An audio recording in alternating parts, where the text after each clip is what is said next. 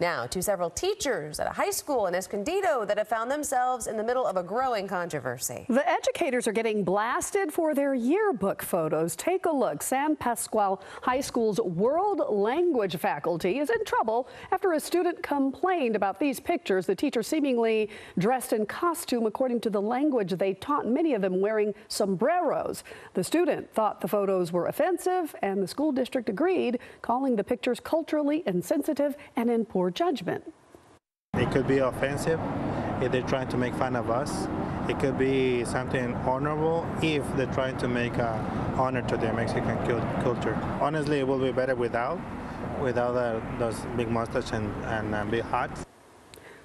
School administrators say they have taken appropriate steps to ensure that this does not happen again. Hello, I'm Mark Brown. Click the ABC7 logo to subscribe to our Eyewitness News YouTube channel.